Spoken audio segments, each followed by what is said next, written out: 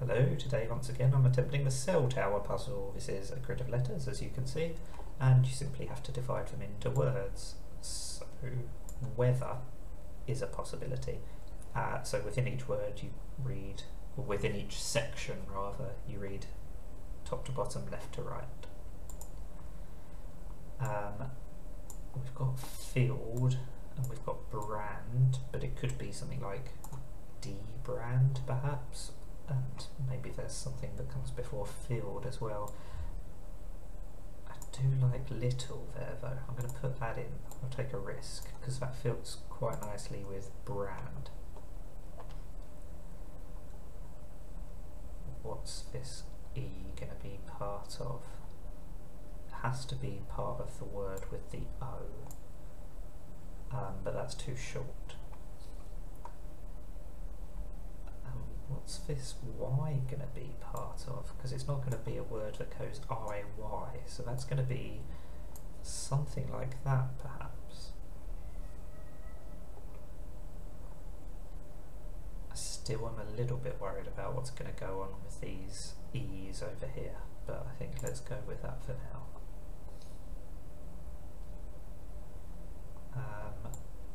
So we've got positive. Oh, and a side, so I quite like that. I'm a little bit scared of what's going on with that X. I don't think this is correct anymore. Oh no, it could be, because it could be index. And this could be wished, and deduce next to it. So if it is deduce, what's going to happen with this I? Again, I don't think it's going to go with the Y next to it, so I'm not too confident about that.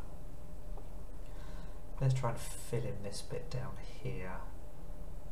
Well, it could be tonal, but again, if it is tonal, we don't know which T, and also I don't know what would be going on with this E.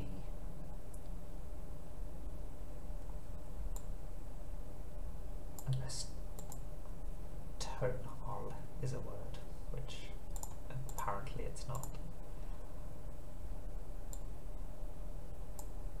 So I might have to rub out some words in a second, but let's try and tidy this part up first. There's yours. Yes, I like that, because then we can have succeed without the N. And die is just to fill in that gap. And then we've got print out.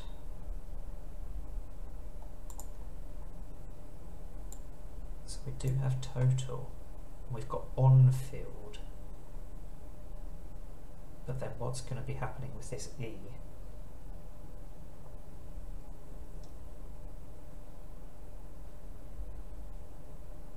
I think that has to be total.